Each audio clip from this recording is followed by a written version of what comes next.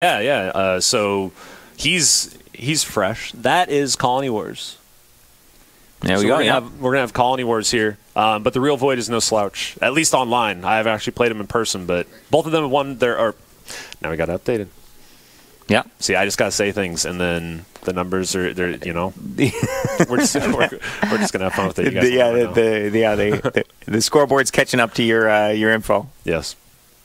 So from our angle here, we'll probably switch pretty soon here. But a Cargo Pod. So both games that we've started on stream have been Cargo Pod, 3 Scout, first buys. Yeah, so when there's a Cargo Pod in the opening board, you are so hoping not to see a Viper if you're playing first. Right, that exactly. is the ability to get a 3-trade card playing first, so you get that massive purchasing ramp, and you got to play first. That's a really big deal. Yes, and you can get rid of it.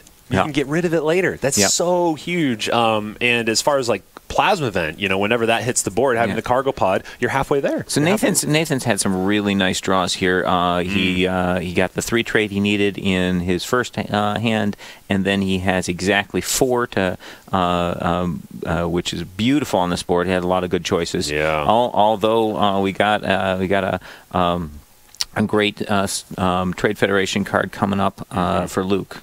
Yes. Now he likes bases a lot. So as far as the play style, he does take the card that you were mentioning, the Trade Hauler, for a 3-trade there. So that 3-trade will cancel out the Cargo Pod, can't scrap itself out, but it'll be interesting to see. There are those Vipers. He had a wasted trade on his first turn, and looks like a wasted trade on his second turn. So basically, the way his Vipers came up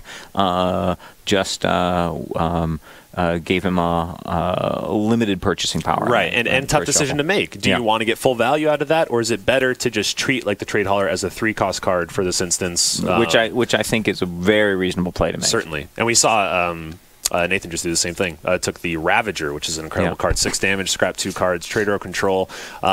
2 warning beacons out here, two bacon, as I like to call them. We got some crispy bacon out here. Those can go directly into play if you've played a Machine Cult card, although we haven't seen one yet. Yeah. So those are going to clog up the board for those a are going to sit there. I think they're going to sit there. Yeah, I think you're right. I think they're going to hang out until somebody can see any kind of a battle bot or something. With 6 trade, what purchase would you make here? Oh, my goodness. Now, I think Bioformer I think you got to take one of them. Yeah. But it gives you combat the ability to scrap up to a bigger purchase. Right. Oh, another Cargo Pod comes up. But not enough to get it. Not enough. 2, he'll take the Explorer. Get that in there. So far, every card, for the most part, Nathan's taken, he can get rid of later. So he can pivot his deck in any direction he wants. Sure. Every single card is a sacrificial card. Yeah, those scrap abilities on cards, that is it's a big key to Star Realms. If you learn how and when to use those scrap abilities, that can make your play really go to the next level. Yes.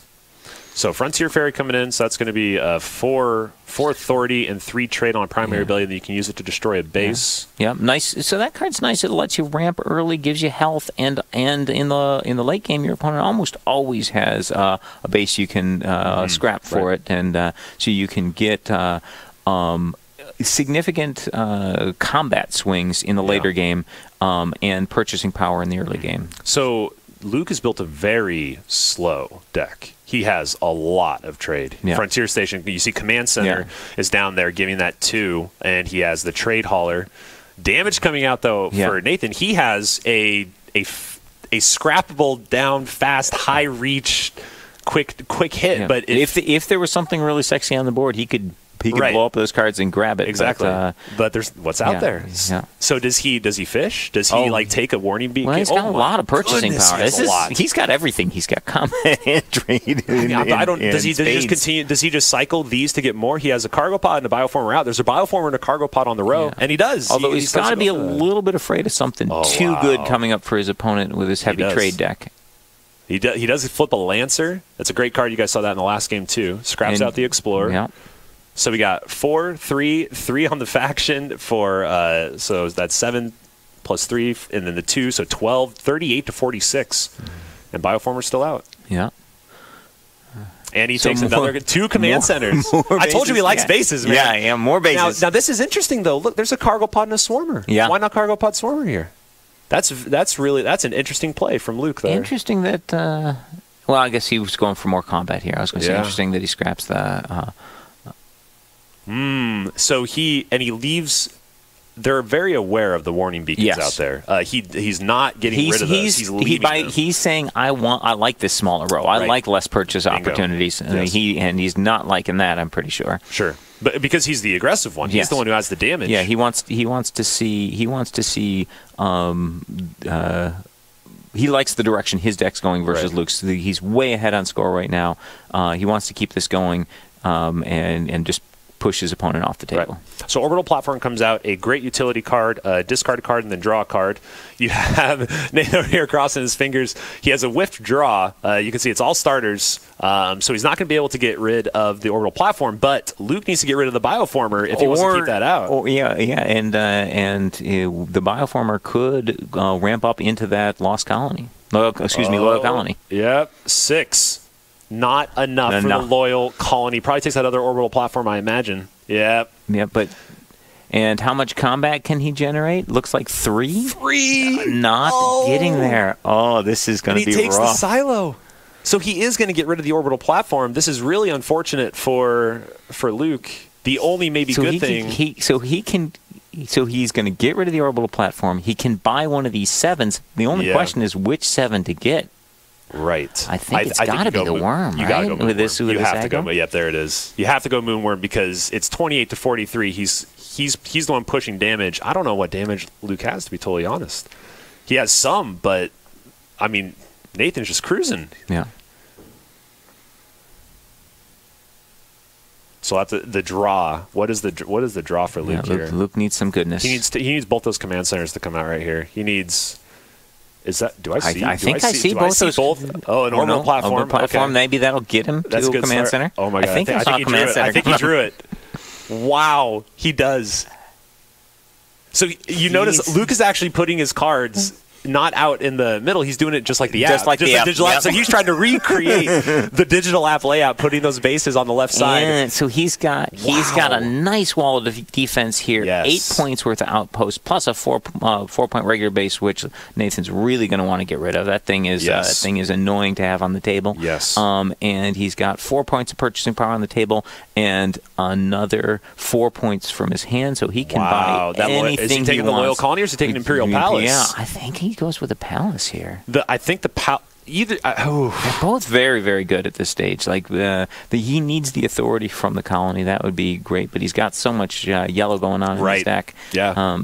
And it's a cantrip. It's going to draw the card. It's going to force the opponent to discard a card. It's 6 outposts, and I don't think Nathan has automatic base destruction. I don't think he has like an ability that's going to faction to get rid of. This how much damage Nathan has on this turn is critical. Right. He's if those bases stay out and you get to utilize their abilities again, that can be really devastating. So will a base survive? And it looks like a base will. The Orbital Platform is going to hang out. Yep.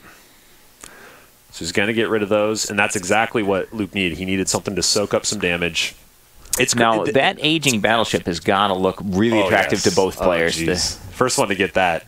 And he actually factions off Storage Silo, 5 healing. Oh my! He gets Trade Hauler, and he gets the 2 extra, so he has the 5. This heavy base strategy is starting to pay off. We'll see if it's soon enough. I said he loved bases, and look what he does with it. Like it comes in clutch right when he needs it. The damage from Nathan, it was going to fizzle out eventually. Or it would have to keep going. Luke would have to get a bad draw. He gets a good draw, gets those bases out, and now he's got momentum. And now he's got momentum on those bases. And he got that aging battleship. And he takes the other silo. Why not? Why not? If you have one silo, take another one. Why not? He's gonna turtle up behind a wall of bases. He's gonna try Moonworm. Moonworm's gonna hit the deck though, and now he actually gets the faction. So the Moonworm faction ability, you get to take a card that's cost 2 or less directly into your hand. So now he could now chain these warning beacons. This could be warning beacons' shining moment. This could be what we've been waiting for this whole time. And he's rubbing his hands, wondering. Yeah, there is the reef there, which but I think.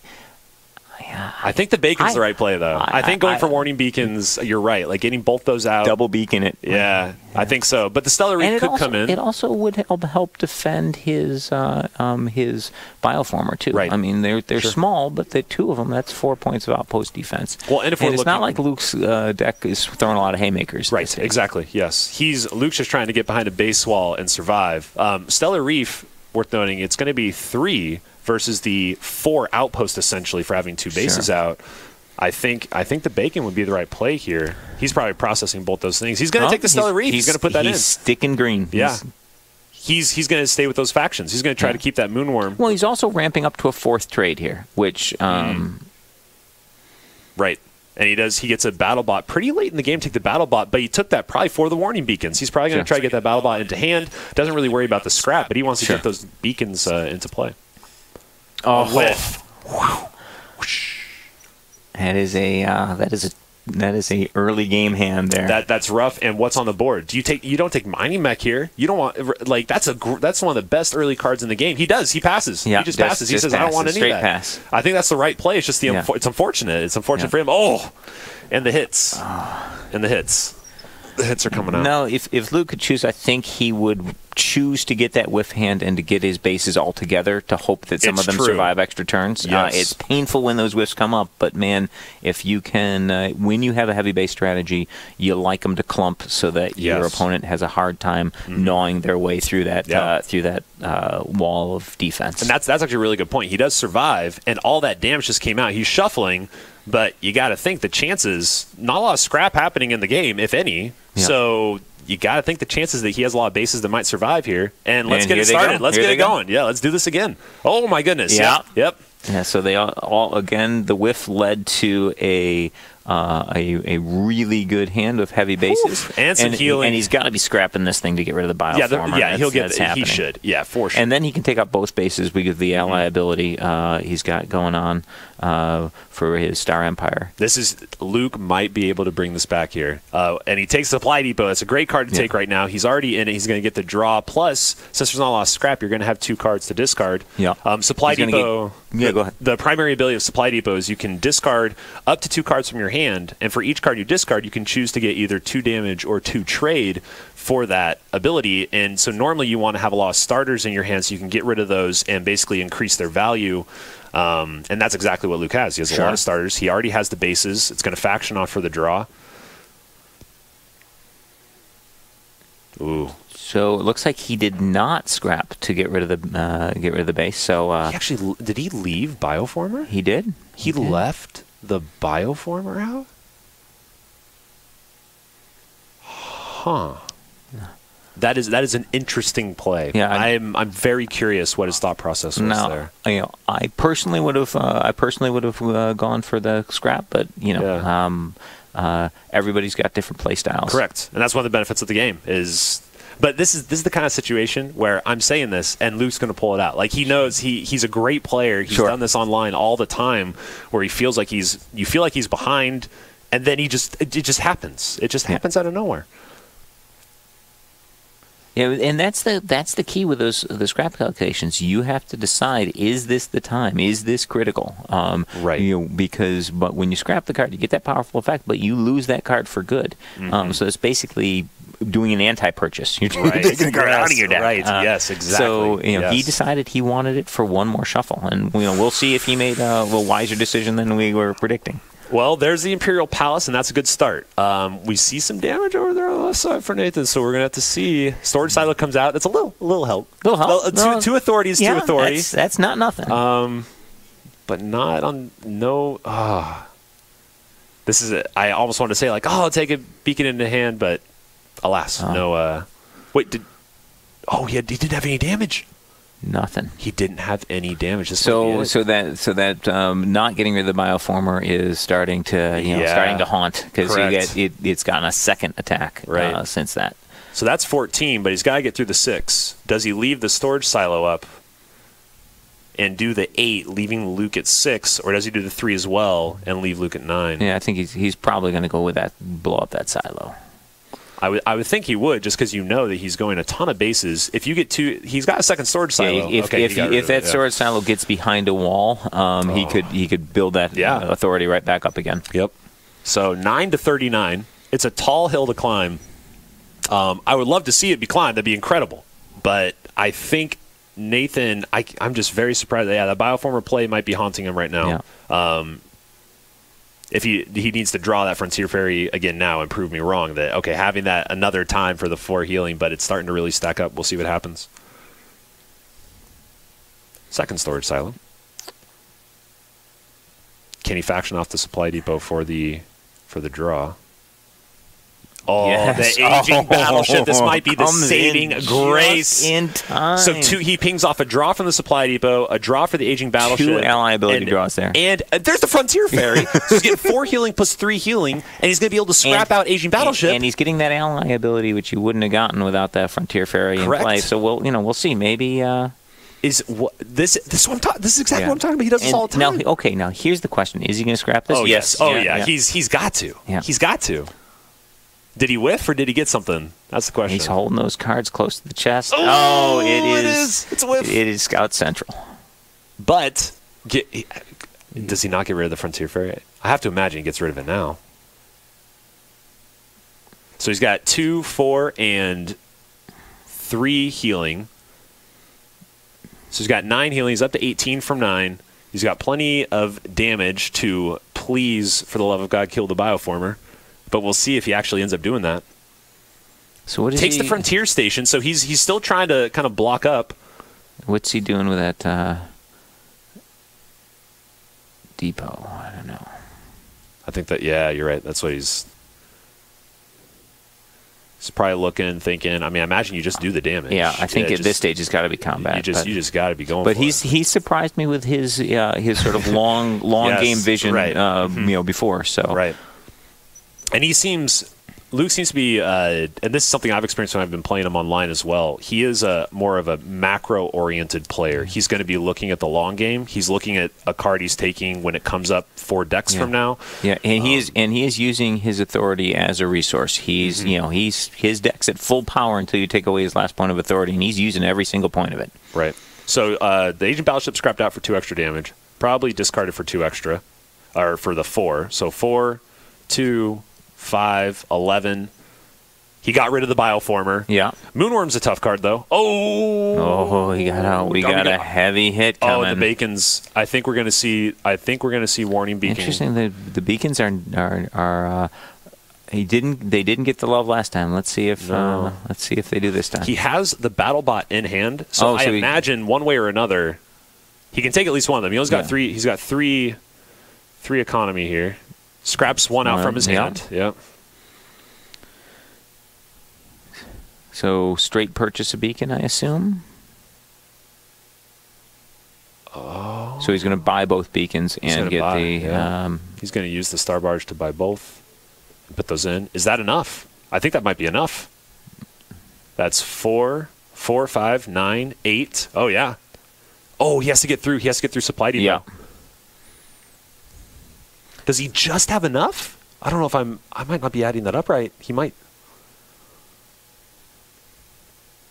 Oh, he barely doesn't have him, I think. Oh, 2. It's so close. Okay, so now we're going to have to see. That score has to be wrong. There we go. Okay, yeah, after you remove that second thing. Okay, so it's a bum trade row. Not what you're looking for right now. Nothing's going to be coming into hand or anything. Will the baseball be enough? He's trying to put it back up. The draw from Nathan, I think, is going to have to be poor. If he gets Moonworm again, he can only get rid of one single beacon down. That is never what you want. 8 points of defense is. I don't think it's going to be enough. I don't think so. I don't think so. We shall see. There's enough damaged cards. I think Nathan has more cards he's purchased than his starters now, even if the scrapping has been pretty minimal. So, assuming the law of averages plays out here on this draw. Yeah, but if Nathan has a bad draw and then Luke draws a clump of bases, that could that could get him back in it. But this does not look like a bad draw. This looks like he's going to be hitting. So with the pretty 8, hard. With the 8 and the 3, it's going to be 11. He's got 3 and 3, 6, 7, 8, 9, 10. I think he has it. Let's see. Assuming these authority totals are accurate, yeah, it looks like especially with that second Swarmer coming out. I think that's going to do it. And he'll scrap out. Yep, he'll scrap out the Stellar Reef for the 3, and that's going to be game. Nathan's going to take it. Wow, some interesting play from Luke. Yes. Some interesting play from Luke. That's what he loves to do. That's actually what he did in the match. He played against Homer Jr. in the SRP on Wednesday, and this is the exact same thing. He was taking bases early. Yeah. He was missing those extra the extra economy, and he made it work. And that's just his style. That's something he likes to do. And we saw it almost work here. Like there were turns where it looked like he was going to be able to turn it around. But